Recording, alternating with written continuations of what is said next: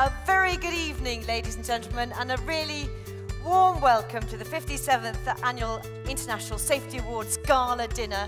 You all look incredibly glamorous, and I think it's going to be a really fun evening. I really get a sense of excitement shared by all the organisations in this room and a sense of pride as well in what you have achieved. Whether your organisation is winning for the first time or the 10th time, it really gives us pleasure to see you here tonight and to accept our warmest congratulations. The undoubted strength of the British Safety Council is our membership. And if I look at the profile of our member organisations, whatever sector, whatever country you operate in across the globe, you're left in no doubt that our members take regulation and management of health and safety very seriously. And also, perhaps just as important, in sharing your knowledge and expertise with others.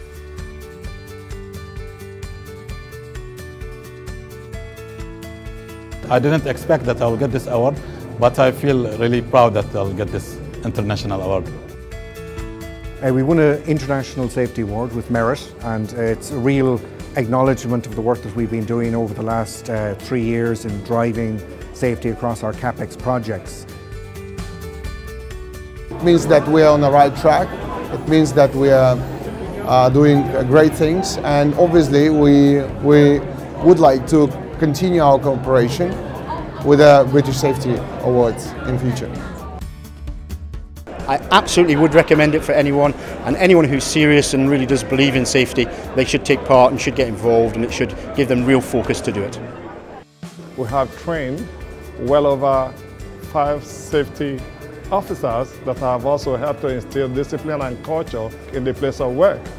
Safety of people is our most treasured asset. We won the British Safety Council Merit. We're a relatively small project, £250 million by comparison to some of the huge multinational companies that are here, and to be pitched amongst those is an amazing achievement for us, and we're absolutely thrilled. Risk management is the same wherever you are, whether you're in oil and gas, manufacturing, construction and rail like we are, health sector or wherever. The principles of hazard and risk identification and, more importantly, management are exactly the same. Once again, on behalf of the trustees and staff of the British Safety Council, our warmest congratulations to all of the winners. We look forward to working with you in the future to help achieve our vision that no one should be injured or made ill at work. And we hope to see you at the Awards Gala Dinner next year. Thank you.